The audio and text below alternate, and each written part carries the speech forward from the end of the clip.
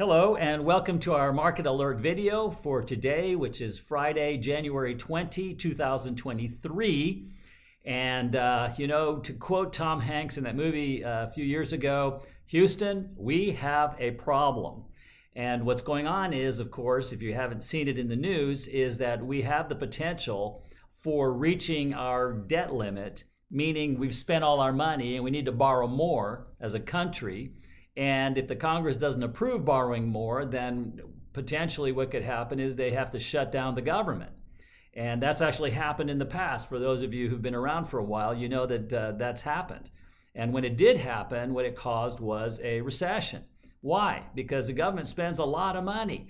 And if they shut down and they stop spending, then that's going to cause a lot of businesses that are receiving the money they're spending to see their profits go down, and potentially that layoffs and recession follow.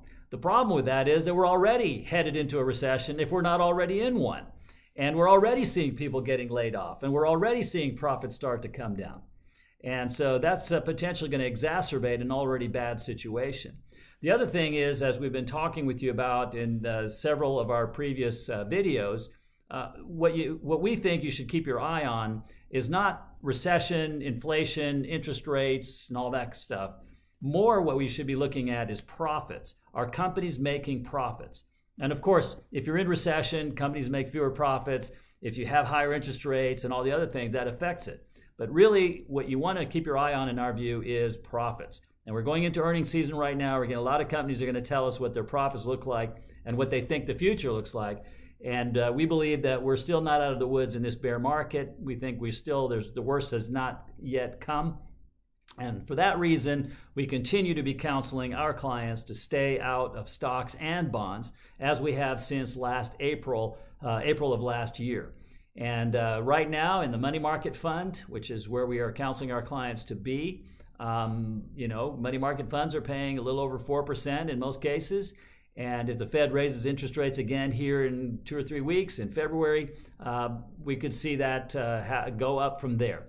So not a bad place to be in our view, especially if you're over 50, if you are retired or retiring soon, and particularly if you're in the 5 years before you retire or the 5 years after you retire. That decade we believe to be the single most important financial decade of your entire life. And we also believe that you should protect yourself during that time. Growth is important, but protection of principal is even more important. That is our philosophy, and that's why we're out. And potentially, maybe you should be too. So if you're still invested right now, we don't think it's too late to get out. It's not too late to think about protecting yourself. Visit with one of our retirement planners and find out for yourself, get a second opinion. Our website is rpoa.com. We'll visit with you at no charge or obligation. If we can help you, we'll build a financial plan, retirement plan with you. If we can help you, fantastic. And if we can't, we'll tell you that too. So as I said, no charge, no obligation, and we will part friends. So take advantage of that. rpoa.com is our website.